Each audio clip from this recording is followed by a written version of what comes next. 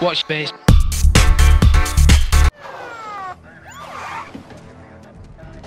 God knows what you've done to that poor girl. This is Agent Nightingale, FBI! Get him up, Hemingway! You're under arrest! You move a muscle, I'll unload right in your goddamn face! Stay right where you are, Slane!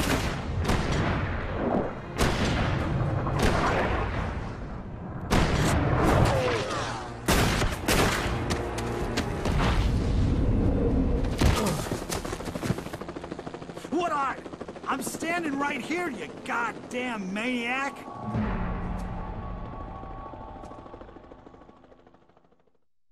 I hated to leave Barry behind, but there was no way I'd miss my appointment with the kidnapper. Hey guys, welcome back to the Alan Wake walkthrough on Hard Episode 3 Part 2. And at the moment, after that cutscene, we're about to get hunted down by the police, so we've got to try and escape. So we're running through the forest without a flashlight or a gun. And yeah, it's pretty cool. You get to see, I think the story is really starting to develop now as well. Well, halfway through, I guess. And things are looking, we're getting a little bit more answers and some more clues are appearing. We can make more theories, and I'm actually indecisive about what's going on. I kind of know, but I don't know who's behind it, or I kind of have a loose theory, but I won't say. Because if I'm right and it's people just probably troll me for spoiling, woohoo! Go trolls. And yeah, so it's literally this bit is just sort of running away from these police, and I sort of use the rocks to sort of hide from the light and stuff. And as you can see, they're trying to shoot me, but I'm faster than a whippet, so I get past them pretty quickly.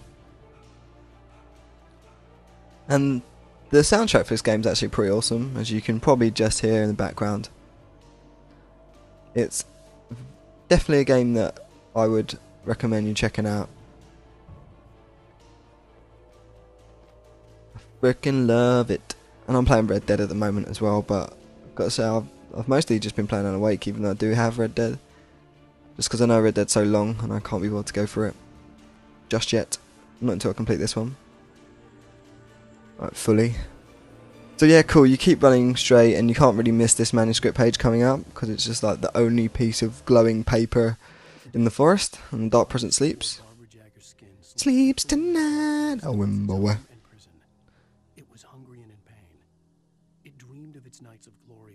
So yeah, it's talking about like a dark presence being in Barbara Jagger's skin, and I think it was Barbara Jagger, the woman that was in the funeral dress. Is that what he was calling her?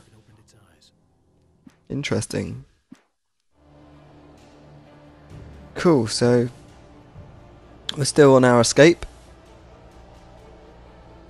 and things are getting mistier, darker.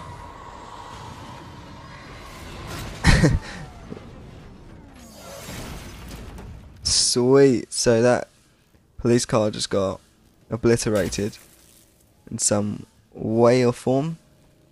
And as you can see, the attention spot is telling us to go the other way, but if we bust right, we'll catch up to a manuscript. Another one. Rose visited by the dark presence. We already know this, because she's the weirdo, pretty girl. Pretty girl, she said. Rose felt as if she was falling asleep. Pretty bird. Pretty bird. That's from Dumb and Dumber, if you was wondering. Well, the blind kid's stroking a dead bird with a sellotaped head on. Classic stuff. Ah, too good. So yeah, we'll keep going. You can hear the radio talking about Agent Nightingale, who's a bit of a fruit loose. Well, a bit of a fruit. Yeah, he's a bit mental. I don't think he really makes a good police officer. He's too aggressive, hasn't got much patience. And like Alan says, around this time, they're searching for a right.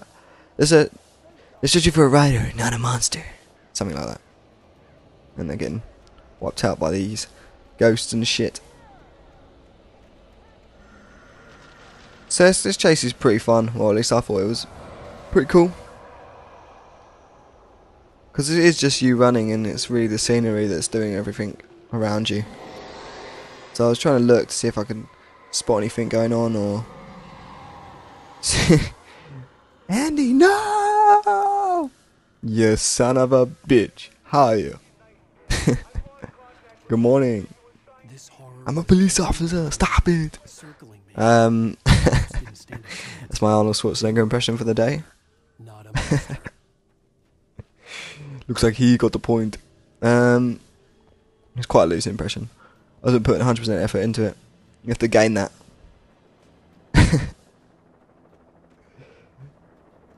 So yeah, we're still on our escape. For reals. And you can see this little helicopter's on our way to try and get us. And I'm using this gigantic rock as cover. And I thought, yeah, make a break. Make a break. It's cool. I mean, you can't really die in this bit. Well, I guess if you stood still, possibly.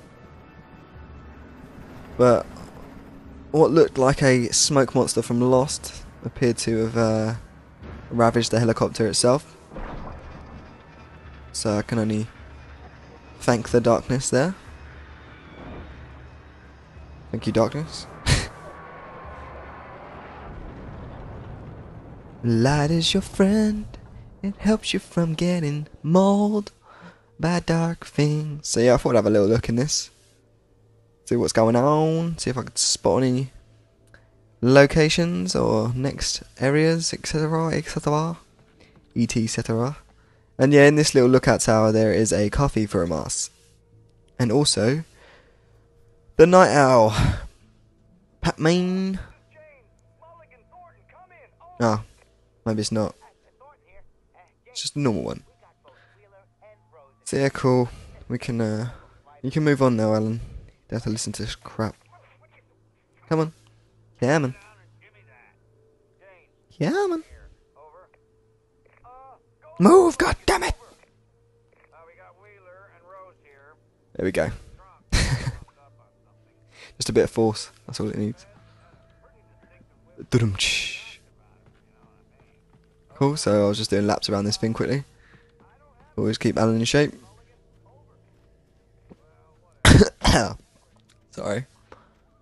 I'm a dying. I imagine that the broadcast tower I think I had a frog in my throat or something. radio station. Focus! He seemed like a decent guy. Perhaps he could give me directions to the coal mine. Cool, so we're on our way to Patman. And yeah, you can see this gate on steroids / hydraulics. Coming at ya. Ain't no one getting past that bad boy.